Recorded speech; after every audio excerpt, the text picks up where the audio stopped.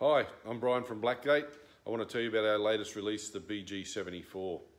The spirit was made from 100% Baird's heavily peated malt from their Inverness plant.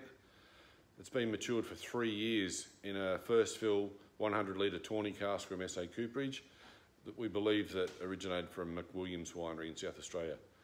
The whisky is bottled at 66.5% after decanting and resting for about a week. There's definitely no colour added and no filtering, so it's a true single cask strength bottling of a single malt in its purest or rawest form, depending on how you want to look at it. It's big and gutsy, as anyone that knows our whisky would expect. So thanks for trying it and enjoy. Cheers.